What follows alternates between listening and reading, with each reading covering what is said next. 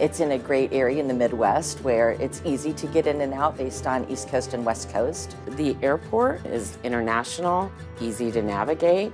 I was able to sort of take a short Uber ride right from the airport, right downtown, probably about 20 minutes. No traffic, pretty seamless. So coming from Chicago with lots of traffic going from the airport downtown, it was a great short trip. It's an easy lift for anybody with a disability or without one. They've got sign interpreters for people who are deaf, that they have the ADA availability for the wheelchairs to be in the right place. At the convention center, we're 2 blocks to the lake and the parks that are there and the options to do things, to jump on a scooter or an electric bike and just move around. Cleveland is a place to be. They are the new city that people need to look after because they are that good. The team is amazing.